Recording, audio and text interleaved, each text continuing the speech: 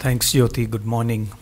On behalf of my co-investigators, it gives me immense pleasure to share with you all the results of a randomized trial looking at elective versus therapeutic neck dissection in the treatment of early oral node-negative squamous cell cancers.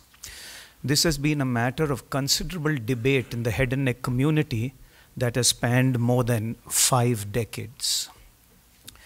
Contrary to popular belief, oral cancer is not a disease of our part of the world in Southeast Asia, but affects both the developed and the developing countries as seen from recent Globocan data. In fact, it is seen anywhere where there is a high incidence of excessive consumption of tobacco and alcohol. Ironically, today is World No Tobacco Day, and what could be a better day than today to share the results of this study?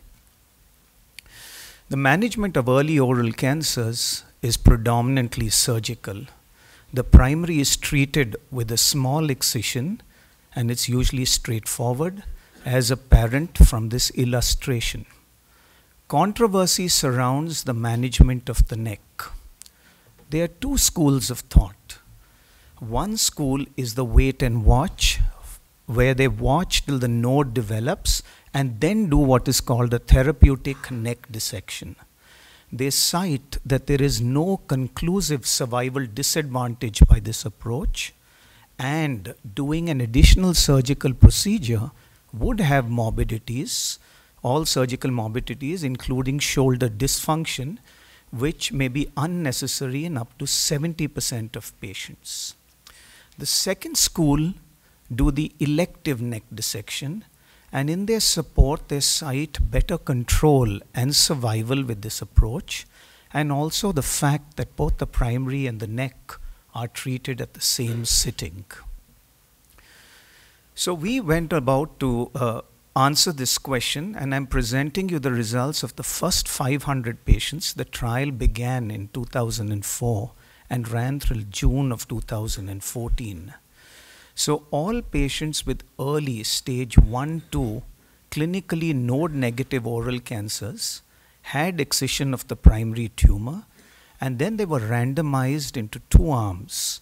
One arm had the elective neck dissection, and the other were wait and watched, and they underwent neck dissection should they have relapsed in the neck. The primary endpoint of our trial was overall survival, and the secondary endpoint, disease-free survival. The highlights of the results of our trial. Elective neck dissection improves overall survival by 12.5% compared to the wait and watch approach, and reduces the risk of death by 36%. Elective neck dissection also reduces the recurrences in the neck compared to the wait and watch approach by 55%. So our conclusions are that elective neck dissection should be the standard of care for early oral node-negative squamous cell cancers based on the findings of our study.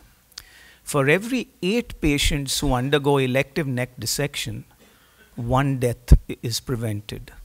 And for every 4 patients who undergo elective neck dissection, 1 recurrence is prevented.